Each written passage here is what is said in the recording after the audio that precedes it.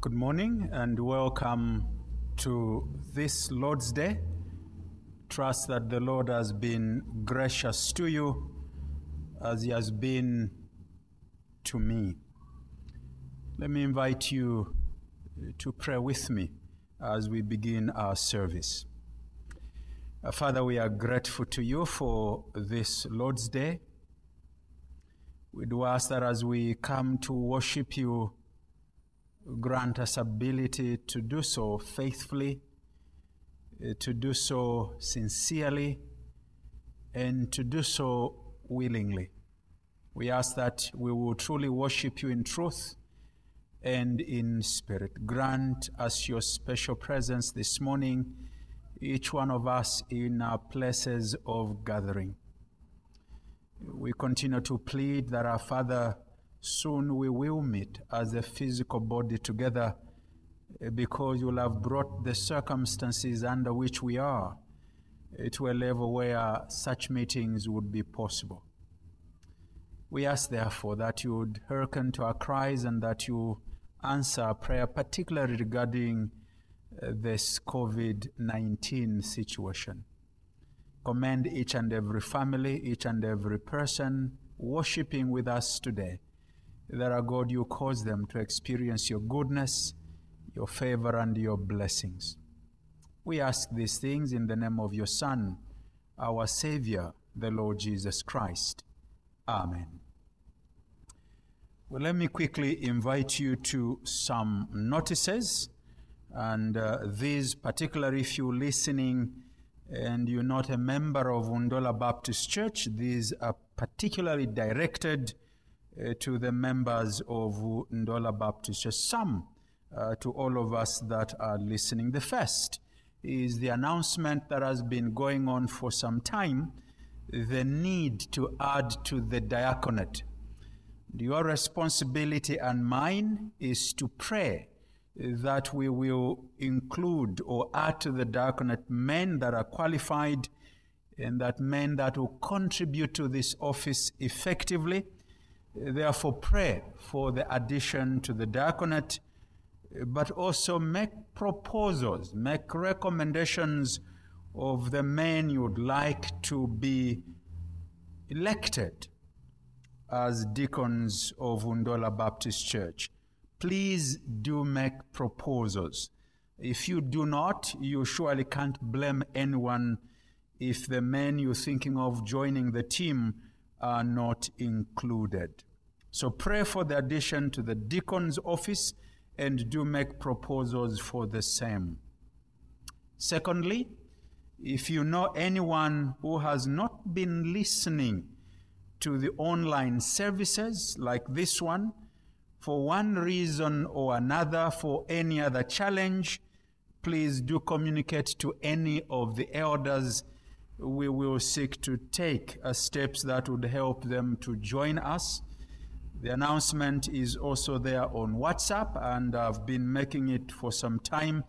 Please, if you know anyone that has been unable, because of some challenge or the other, to listen to our online services, please do communicate to any of the elders, particularly to me. Thirdly, let's continue to pray for our brothers and our sisters that have not been well, some for some time now and others in the recent past. Let's pray that the Lord will undertake for them and heal them. Let's particularly pray for our brother Mr. Sawila, who has been taken ill in the recent months or so.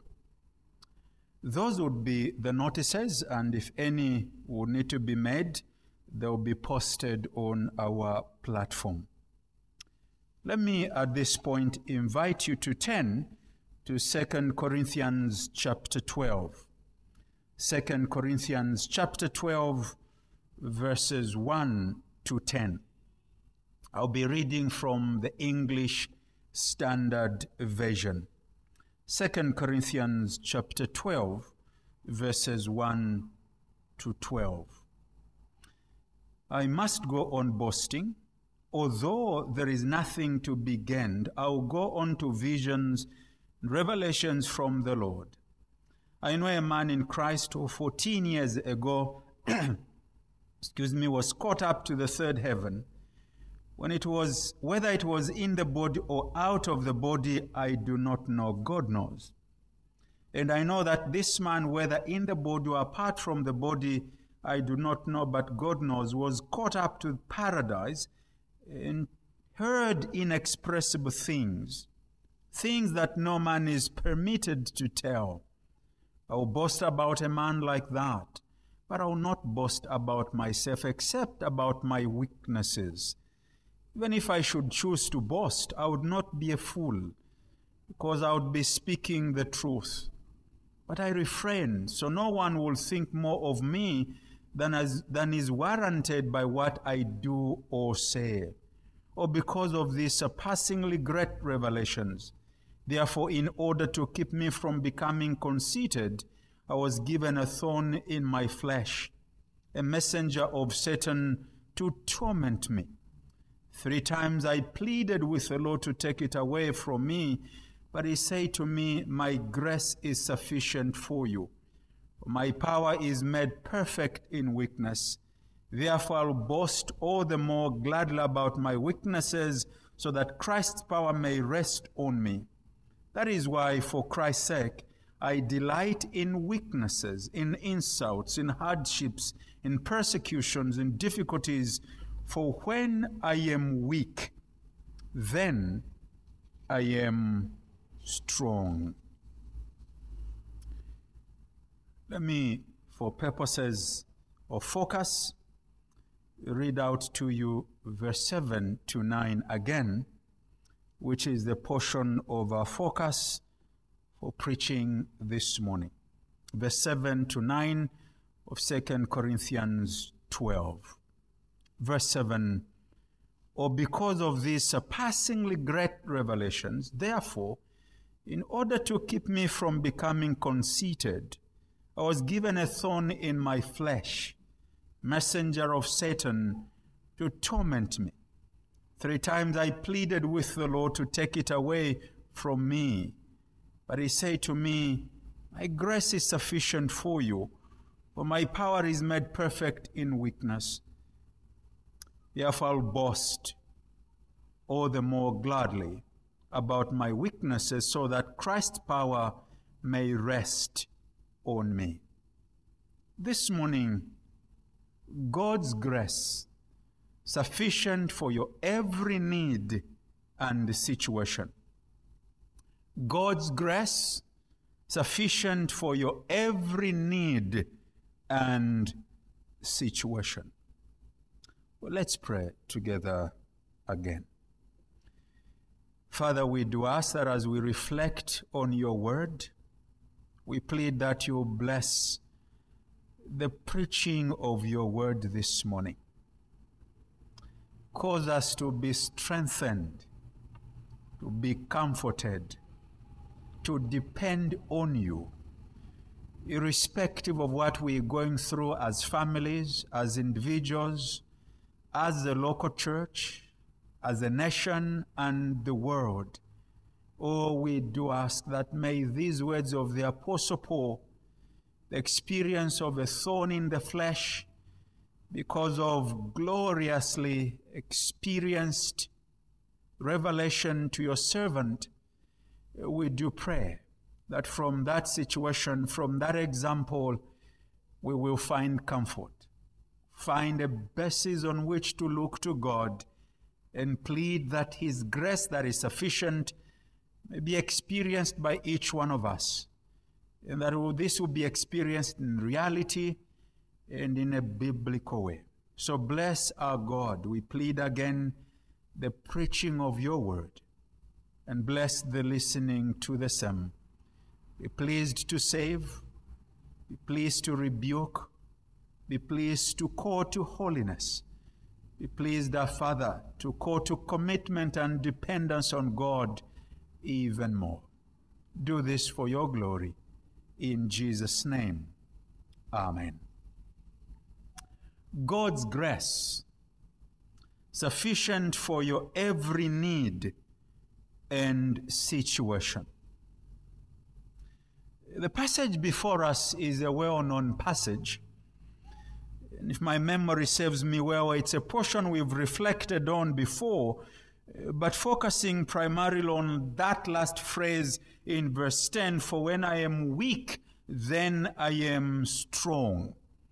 Well, this morning our focus is on that phrase, "My grace is sufficient for you." But we focus on it in the context of the overall section, which really is the third and last division of Paul's second letter to the Corinthians, which begins at chapter 10, way down to the end. The Apostle Paul, in dividing this letter by many, argue that it basically places it in three divisions, and what we're dealing with is the last and the third division. And in this segment, the Apostle Paul was writing primarily to defend his apostolic office and authority, because they had a reason. Men who called themselves apostles, they are referred to in this section of the letter as super apostles, and who were teaching men and women to question the Apostle Paul's validity office. So they were basically saying, he is not a genuine apostle. We are.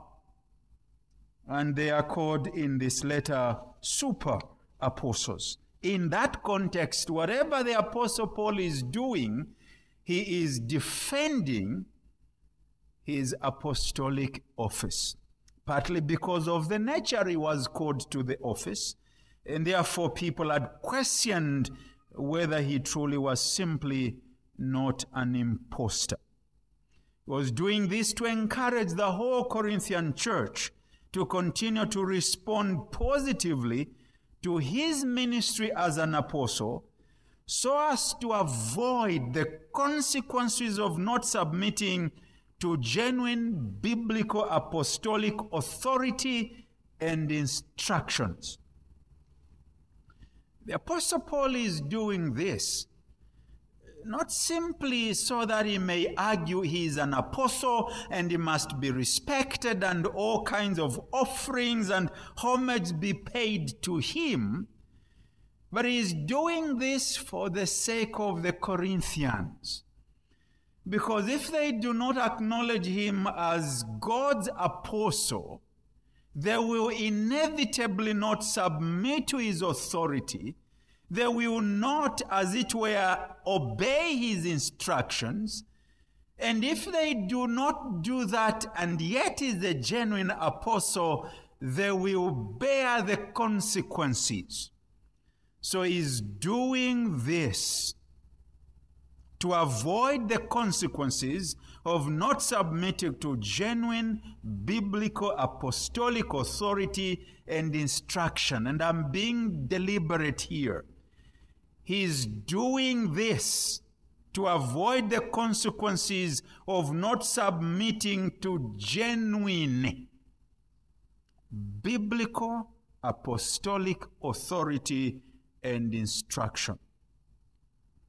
In 1 Corinthians 12, verse 1 to 12, Paul mentions the special visions and revelations that God had granted him, with great restraint, to strengthen further his readers' confidence in his apostolic calling and authority, which the false apostles were questioning and causing the saints at Corinth to doubt. All I'm underlining in this explanatory note is this: that while he is telling us of these extraordinary revelations and visions, he is doing this with great restraint. He is struggling with saying this. Listen to how he does this. Chapter 12, verse 1. I must go on boasting, although there is nothing to be gained. I will go on to visions and revelations from the Lord. I know a man in Christ who 14 years ago was caught up to the third heaven. Whether it was in the body or out of the body, I do not know. God knows.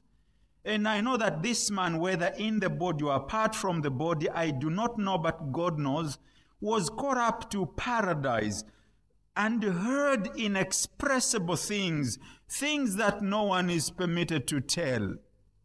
I'll boast about a man like that. But I will not boast about myself except about my weaknesses. Now, if that's where you stopped, you'd be assuming the Apostle Paul is talking about somebody else. Why is he using the second person pronoun about somebody else, Why is he doing this? He's restraining himself, because in verse 6 he tells us, even if I choose to boast, I would not be a fool, because I would be speaking the truth. But I refrain, so no one will think more of me than is warranted by what I do or say, or because of these surpassingly great revelations. In other words, he's saying this, look, I'm hesitant to really say, this was me, because you may misunderstand me. But he's doing this to reinforce that they must view him as he truly is, an apostle of God. But he's doing this with great restraint. And it's in that context that he makes that statement, my grace is sufficient for you, because of what God did to humble him, to ensure that he's not being celebrated as some iconic, outstandingly unique celebrity of his own class. God gave him a thorn in the flesh. In the context of the thorn in the flesh, he met that glorious statement as an answer from God regarding his 3 times praying for that thorn to be removed. My grace is sufficient for you. God does, beloved, always answer prayer, but sometimes he does so with wise denials because he wants to give something better, although not necessarily more comfortable. God does always answer prayer, but sometimes he does this with wise denials because he wants to give something better, although not more comfortable. As a careful reflection on the observations in 2 Corinthians 12, 7-9 underlines. What I'll be doing is make some observations that support the statement that God's grace is sufficient for every need and situation, but also that supports the proposition that sometimes God answers prayers with wise denials, basically for something better, but the something better is not always comfortable. It may, from your perspective and mine, be unpleasant. Therefore, the first observation, the thorn in the flesh of the Apostle Paul. The thorn in the flesh of the Apostle Paul. Please remember, this is in reflecting on God's grace, sufficient for your every need and situation. Verse 7. But let's pick up from verse 6. Even if I should choose to boast, I would not be a fool, because I would be speaking the truth. But I refrain so no one will think more of me than is warranted by what I do or say, or because of these surpassingly great revelations.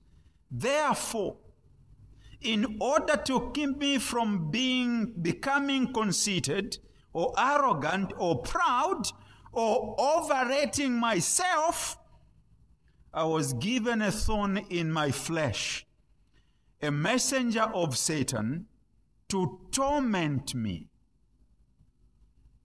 Verse 8, 3 times, I pleaded with the Lord to take it away from me. He gave me a thorn. To keep the apostle from becoming conceited, from becoming too elated, from being arrogant, from being overly self-exalting because of the surpassingly great revelations, he was given a thorn in the flesh, a messenger of Satan, to torment him. And the question that must be asked, was given a thorn in the flesh by who? You're struggling with a strong language, let's make it soft. Who permitted that the Apostle Paul would be tormented by a messenger of Satan? Who permitted that Saul would have a thorn in the flesh? To whom was Paul appealing for this thorn to be removed? Well, according to the text and what is implied, God permitted it.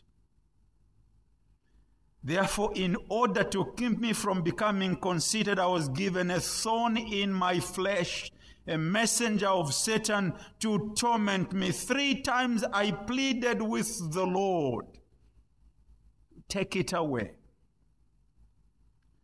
Notice as we consider the thorn in the flesh of the Apostle Paul, firstly, the reason he was given a thorn in the flesh was for his own good. Was for his own good. Notice I said the following. God does always answer prayer, but sometimes he does so with wise denials because he wants to give something better, though not more comfortable. God gave a thorn, permitted the thorn to be given, a messenger of Satan to torment Saul, for Saul or Paul's own good. The thorn was a gracious gift from God, though to Paul it was an unpleasant one.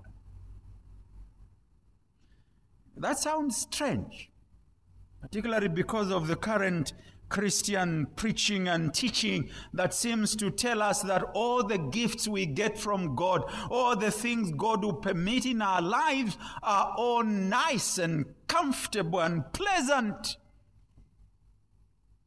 According to this text, the thorn was a gracious gift. Where am I getting the word gift from? That's what Paul tells us himself, that this was a gift. And if this was a gift permitted of God, well then James's words are true. That all the good gifts, all that we get from God are good. That's not the same as pleasant by way of experience. Listen to his words. Therefore, in order to keep me from becoming conceited, I was given. It was given to me as a gift. What was the gift? A thorn in my flesh. A messenger of Satan to torment me. And because of the nature of the gift, I wasn't willing to have it for a long time. I pleaded that God may remove it. He refused to remove it. But why was it given? For his own good. Notice how Paul describes this gift or his affliction. It is a thorn in the flesh. He calls it a thorn because it was very severe to him. A messenger of Satan to torment or harass or trouble or buffet him. This is not pleasant, but it's still a gift. Please remember, we're focusing on God's grace, sufficient for your every need and every situation. The phrase torment or buffet or harass is in the original Kolaphizo, which means to strike with the fist. Give one a blow with the fist. It means to mistreat. Treat with violence and with insults or scorn or outrage. That's why he describes it a thorn. It was the thorn in the flesh that Paul was given. But what was this thorn in the flesh? Was it a physical affliction or some external problem, such as a physical illness or infirmity? Was it a spiritual temptation, perhaps a tendency towards pride or the opposition of Paul's enemies? Was it a temptation attacking the moral purity of the apostle? Well, the simple answer is this: we do not know what the actual thorn was.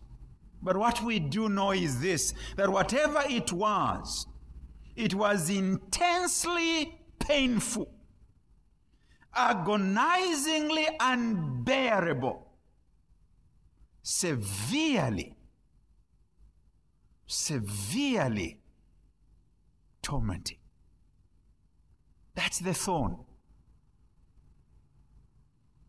Paul himself understood it to be a messenger that came from Satan to frustrate him. Maybe Paul had Job 2 verse 1 to 10 in mind, we don't know, but he describes it as terrible. But from God's perspective, as difficult as it may sound, this was a gracious gift to Paul. This was a gracious gift to Paul.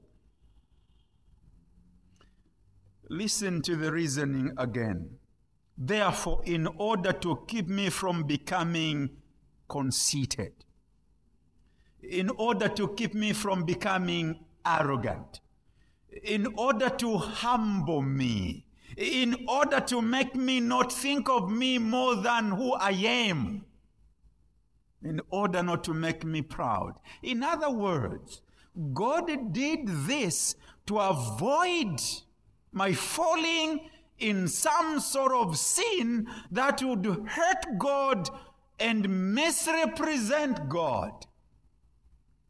To do that, he gave me this thorn. This thorn was intended for good. From God's perspective, was a gracious gift. Was this gracious gift pleasant or enjoyable to Paul? You simply need to read the text. It was not. It was painful. And the prayer that he offered shows us that the Apostle Paul did not enjoy this. 3 times I pleaded with the Lord to take it away from me. It was excruciatingly, distressingly, it was awfully painful. Physically, emotionally, and mentally. Nevertheless, God had permitted it, and he used it to bring good out of evil. Are you obviously asking, why are you telling us all this? Simply this. Not only the COVID situation. Some people's sufferings were intense. Way intense than this collective experience of COVID and what it brings. Some people have gone under affliction 10 years, come to the Lord, pleaded, asked for prayer with them. They have a physical affliction. They may have a family situation, an economic issue, wrestling with this for a long time. Maybe the Lord has not taken it away. And you're wrestling with the question, why? Why is God not answering my prayer? Well, the answer is simply this: He is. God is answering your prayers, but maybe saying, I won't take this away because there is something better, but it may not necessarily be pleasant, but it's for your good. One of the things, at least I know that you do not necessarily, or sin is not necessarily committed when people go out, but I still know also that a lot of sin is committed as people go out to drink. Have you ever stopped to imagine how much mischief has been stopped by COVID-19? Have you ever stopped to ask how much money has been spared for a better use in the home than on a boat of Kaso or Chibuku? Have you ever stopped to ask those questions? How some prostitute was avoided because some man didn't go out drinking. Is COVID-19 terrible? Yes, it is. Is it possible that even though it is good, God still may not lift it in a short time to come? Probably. If you've been following current affairs, we've been told recently by the man responsible for the health board in Zambia, Professor Munkonka, I think that's his name, who told us this may be with us for a long time to come. Is this a thorn? Could be. Why should it hang around for a long time? God may have a good reason for it. Be assured that God is at work. Secondly, in our observations, the Almighty God's reason for the gracious and pleasant gift of the thorn in the flesh to the Apostle Paul. The Almighty God's reason for this gift. It was given to Paul to remind him of his limitations and to keep him humble. We can never not emphasize this. This cannot be overemphasized. If there is anything COVID-19 has done, and every form of affliction and situation that shows our limitations and hurt, it simply shows us that we're not all self-sufficient. If we were, we would have come out of those situations yesterday. We are showed in our sicknesses, in our deprivations, frustrations in life, in our places of work, that we're limited beings.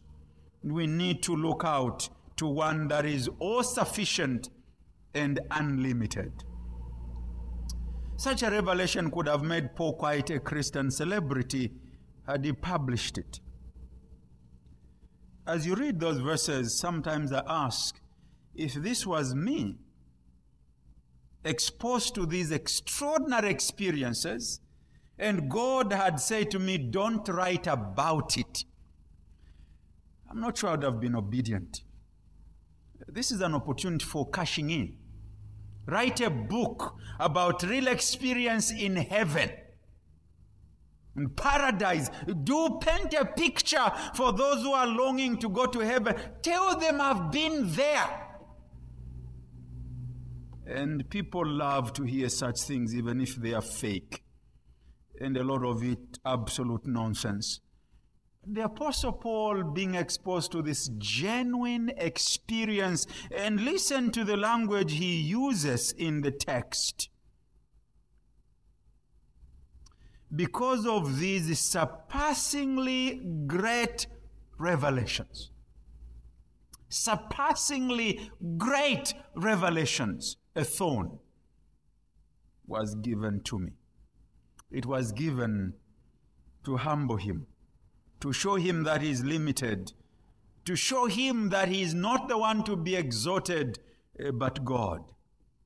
Paul did not want his converts to form an opinion of him based on what they heard about him. He preferred that they do so because of what they saw and heard with their own eyes and ears. I hope as ministers of today, we could learn from the Apostle Paul. We seem to major on showing ourselves on how extraordinarily God is using us, instead of simply calling people to our day-to-day lives. That's what the Apostle Paul wanted to happen. Listen to what he says in verse 6. Even if I should choose to boast, I would not be a fool, because I would be speaking the truth, but I refrain, so no one will think more of me than is warranted by what I do or say, or because of these surpassingly great revelations, therefore in order. I want people to simply observe me for who I am, not based on these extraordinary experiences. The reason God gave him this thorn, again I've stated it, restating it, was for his own good and for the good of the saints. Some afflictions, not all of them, are basically for God to remind us who we are. We are dependent creatures. We must look to God. And some of the afflictions God may not bring to an end, because we may need them for the rest of our life. Please hear me, some, not all. Shouldn't we pray that God would remove them? Of course we must. That's what Paul did. It's God's prerogative to answer in the way that he should to those prayers of ours. But when he does say to us, I am not removing this, I'm not stopping this, I'm not getting this person out of your life, please do trust what God is doing, that is doing it for our good. Our last observation, the Apostle Paul's plea and God's answer to his prayer. The Apostle Paul's prayer and God's answer to that prayer. Notice firstly, the one who was making this intense request. It is the one who had overcome so many dangers, tortures, and other evils. He overcame tough or formidable enemies of Christ. He had driven away the fear of death. He had in detail renounced the world, and yet regarding this thorn, the apostle agonizes about, and he does so intensely. It's the Apostle Paul himself, one who God has used extraordinarily. This thorn was overwhelming. Notice what a great example Paul lays down about the necessity of prayer even in the most buffeting or bashing situations. Matthew Henry tells us that prayer is a salve or ointment or balm for every soul, a remedy for every malady. And when we are afflicted with thorns in the flesh, we should give ourselves to prayer. One of the things I've observed we do as Christians when we're going through intense suffering, difficulties, a situation haunts us, and things that are brought upon us, sometimes the thing we easily let go is prayer. The Apostle Paul is saying to us in this text, no matter how painful, no matter how agonizing, no matter how complex, no matter how ridiculous sometimes it will appear, he's saying to us, please do not give up on praying to God. 3 times, the Apostle Paul tells us, 3 times. I pleaded. In other words, the worse it became, the more I prayed. Going through a tough situation, please don't give up on prayer. It's giving up on the God who answers prayer. Notice the persistence of Paul's praying. 3 is employed to denote or signify frequent, regular repetition of the exercise. We must hold on and hold out to pray until we receive an answer, as troubles are sent to teach us to pray, so they are continued to teach us to continue instant or prompt in prayer. It was an intense, urgent, sincere, and specific plea to have the thorn removed.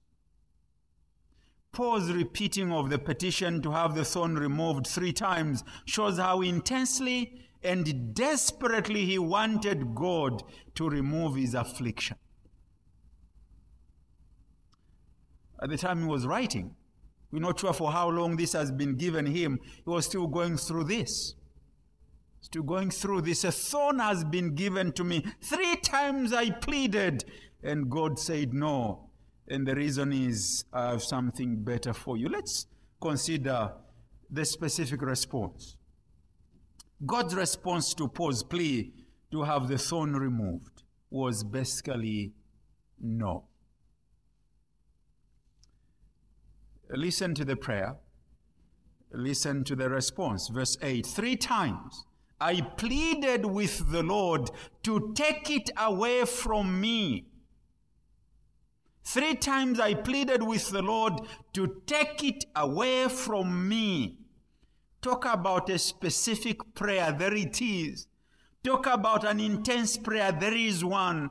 Talk about a sincere plea, there it is. Talk about a desperate request, there is one. Talk about a genuine request, we have one. What's the answer? But he said to me. But he said to me, in other words, he said no, but in a context. My grace is sufficient for you. I'm not removing it. Paul, the answer is clear. Now, think of the Apostle Paul many times. He comes to God, God remove it. The answer is, sorry, I'm not doing it because I'm providing something better for you. My grace is sufficient. My grace is sufficient. And that's where I'm picking up our reflection. God's grace is sufficient for your every need in every situation. God's grace is sufficient for your every need and mine and for your every situation. What we have in these verses is an example or instance of God denying a prayer request because he wanted to give something better, though not more comfortable. The fact that God provided grace does not mean the pain went away. No, grace enabled the Apostle Paul to stand, to continue going, to remain faithful. It enabled the Apostle Paul to be sustained even in the context of much affliction. God answered his prayer by providing grace. Now I know that in our local church, some of you are going through tough times. Sometimes, as you talk to the saints, you would hope that the supernatural apostolic gift would be true in me, because then I would be pleading with certainty. In the language of the apostles, what we have in the name of Jesus Christ, stand up and walk. The Lord has chosen not to remove them. But I would like to assure you, his grace is sufficient for you. And notice, I'm deliberately treating COVID-19 as a byway thing. It's important, but the focus is on you as an individual, not only in the context of COVID, in the overall Christian life. There are many difficult things we go through and we've been going through even before COVID came, the statement was true. It is still true even in our context. But what is grace that is sufficient in all situations and in every need? In this context, well, grace in this context is God's provision for our every need when we need it. It is the help or assistance or support of the Holy Spirit which comes to us from the unmerited favor of God. This grace ought to be sufficient for the child of God in that it is a sure and invincible, unshakable support. Someone has said that Christians live on promises, not explanations. One of the Christian anchor promises in the scripture that God has given them to live on is this one found here in 2 Corinthians 12 verse 9. My grace is sufficient for you. Literally, the verse would read as follows with a little more force. Sufficient for you is my grace. Sufficient for you is my grace in every situation, for my power in infirmity is perfected. Warren Westby has observed the following regarding this verse. In the Christian life, we get many of our blessings through transformation, not substitution.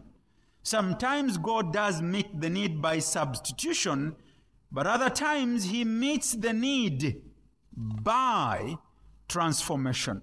He does not remove the affliction, but He gives us His grace so that the affliction works for us and not against us. The afflictions, the agonies, the anguishes, the sufferings, the miseries, the distresses, the torments, and the pains of life may go on for a long time, sometimes up to the grave. But please, children of God, be reminded and be comforted in this promise of God. His grace is sufficient for each one of us. His grace shall endure and will never fail you. God does not always remove our troubles and afflictions, but He always gives us sufficient grace. Grace signifies two things: God's goodwill, God's favor or kindness towards His children. Secondly, God's good work in us, the grace we receive from the fullness that is in Christ our head. From Him there shall be communicated that which is suitable and seasonable and sufficient for His members. Christ Jesus understands our case and knows our need, and will proportion or ration or suit the remedy to our problem or troubling situation, and not only to strengthen us, but to glorify Himself. His strength is made perfect in our weaknesses, and as a result, His grace is manifested and magnified. You've forgotten everything I've been saying? Remember this: God's grace is sufficient for your every need in every situation. Trust Him. Depend on Him. Is your situation painful? Certainly. Is grace sufficient? Absolutely. But this is only true if you are a Christian. This is only true if you are a Christian. If you're not God's child, you are on your own. What a miserable situation to be in. Come to Christ and be saved. May you, like the Apostle Paul, be able to say by personalizing these verses, God's grace is sufficient for me. And therefore, you will boast in your weakness, because in your weakness, God's strength is manifested. May God help you to depend on Him. Let's pray together.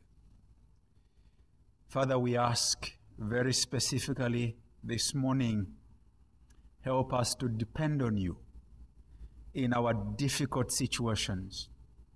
Some are sicknesses. Some involve our family members. Some, those very close to us. Some are spiritual. Some are marital issues. Some are economic situations. Some just life in general. Some academic. Some of a whole variety. Our God, we pray that whatever the situations may be, troubles, problems, maladies of life, may we lift up that promise and apply it to our hearts. Experience it in true biblical meaning and reality. Your grace is sufficient for us. We pray this would be true even this period, during this period of COVID-19.